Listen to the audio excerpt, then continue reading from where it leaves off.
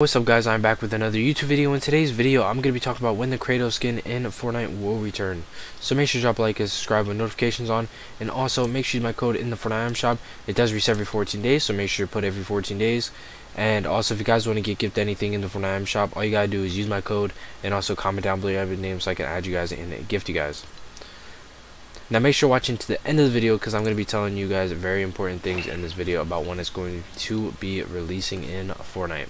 Now if you guys don't know, it has been a very long time since we last time seen the Kratos skin. It has been 997 days since last time we actually seen it in the Fortnite item shop. It does cost 1,500 V-Bucks. It was released December 4, 2020. It was last seen March 19, 2021, and it's 32 occurrences in the Fortnite item shop.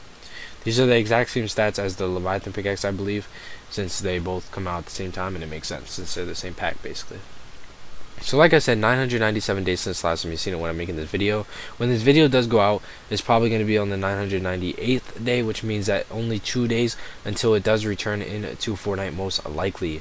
Now obviously this isn't confirmed, but there's a very very good chance of returning, since a lot of skins did return on their 1,000-day mark around that area, especially when it has not been in Fortnite for a very long time, because hype is up. A lot of people are going to end up buying it, a lot of people want it, and it's a rare thing, so a lot of people are just going to buy it because it's rare and they don't know when it's going to come back. So that's most likely what's going to be happening, and it's most likely going to be returning anywhere from when this video does go out to about 5 days at the latest. I would say the 5 days, but most likely around that 2-day mark, which means 1,000 days of it not being in the Fortnite item shop. If you guys have any questions or anything like that, make sure to comment down below your questions. Make sure you use my code in the Fortnite item shop. It really does help me, and I appreciate everyone that uses my code. And also make sure to drop a like and subscribe with notifications on, and see you guys in the next video.